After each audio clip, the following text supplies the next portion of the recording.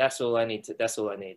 If there's any recognition or acknowledgement, naturally it's the best when your parent tells you that they're proud.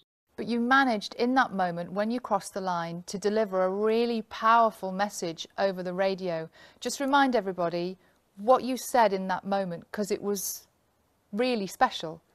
For the kids out there who dream the impossible, do not give up on that dream, because I am living proof that you can manifest your dreams, and even the impossible ones. I remember as a kid, adults, teachers, parents of other drivers and youngsters telling me that I would not make it. You're not good enough. There's no way you're going to make it.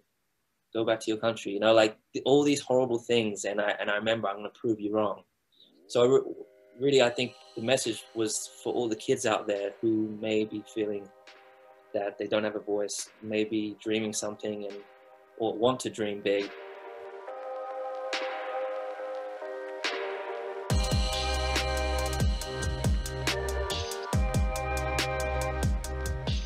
Oh, well, like everyone, I've grown up adoring the royal family, and if one day I am,